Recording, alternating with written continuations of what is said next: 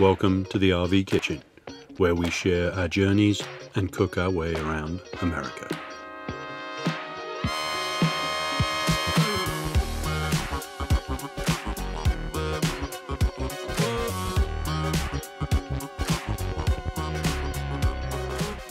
Today's journey is from Crane Hot Springs to Boise, Idaho.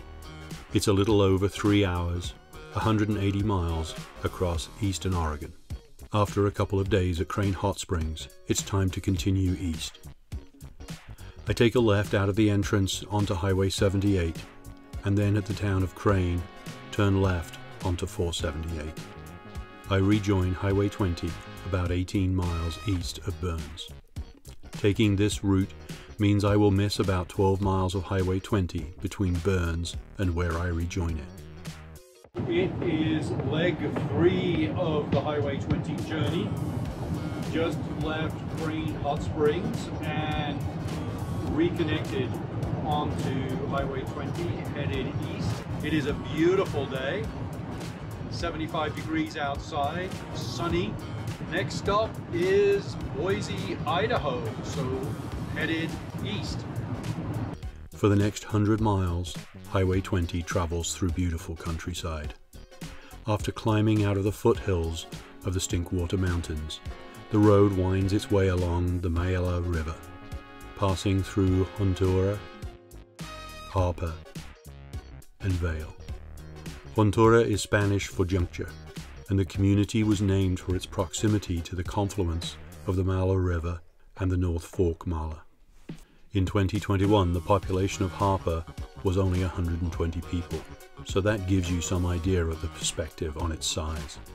In this part of Oregon, the main business is hay and cattle, and it's a long road between some very small farming communities. From Harper, the road moves to the city of Vail, about 12 miles west of the Idaho border. It's the Mala County seat, the first stop in Oregon for the Oregon Trail, and Vail came into being around 1870, when Jonathan Keeney built the Reinhardt House, which still stands today.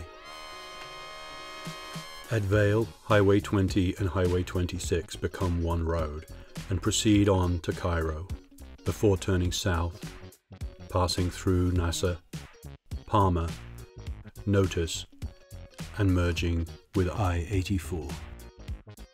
In Caldwell, Highway 20 separates from I-84, but despite setting the route, the navigation system takes us around, exiting at Garden City, and then backtracking northwest on Highway 20 to finally land at Boise Riverside RV Park. A complete contrast to the section of Highway 20 that runs between Bend and Burns. This portion of Highway 20 goes through river valleys and lush farming, before landing in the metropolis of the city of Boise. Be safe, share the road, and enjoy America from the highways and the scenic byways.